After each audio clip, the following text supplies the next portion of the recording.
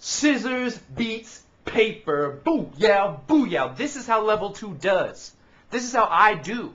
I take you to the edge. I give you a feeling that maybe you're going to come home with a win.